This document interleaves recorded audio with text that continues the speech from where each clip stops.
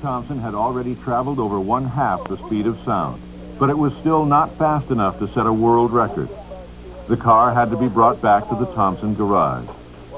In order to create the needed additional power, superchargers had to be added to each engine and the body altered to allow for the wind scoops. In 5 months, Thompson and his loyal crew were ready to go back to Bonneville. The situation was tense. The conditions were far from perfect. The salt was unusually rough that year, yet Thompson was still intent on making the run as quickly as possible against everyone's advice.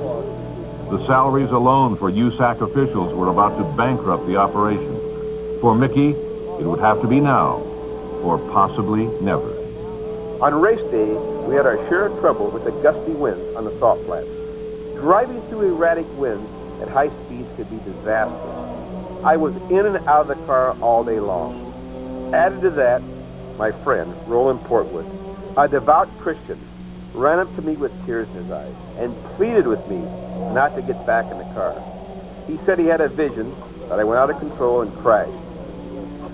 Nick, they don't want us to go. Winds are bad. No, I want to go now. Winds are 2 or 3 over the limit. Tell them I want to go now. I can drive through it. Push me in. There you go. Come on. No problem. I'll be okay. Let's go again! At about 3 p.m., the wind died down, and Mickey was back again in Challenger 1.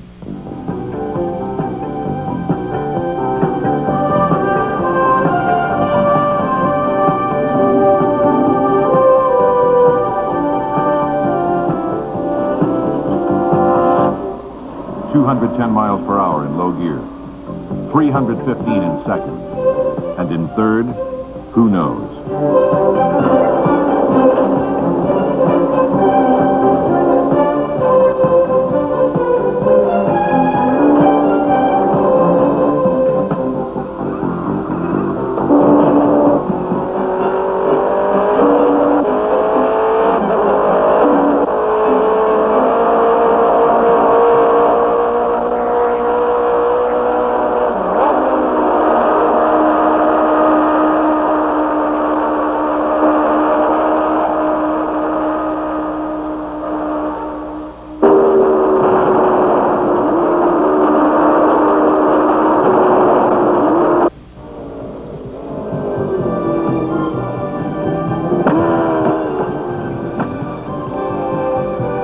At the end of the measured mile, Mickey Thompson and his Challenger 1 set a new one-way land speed record of 406.6 miles per hour.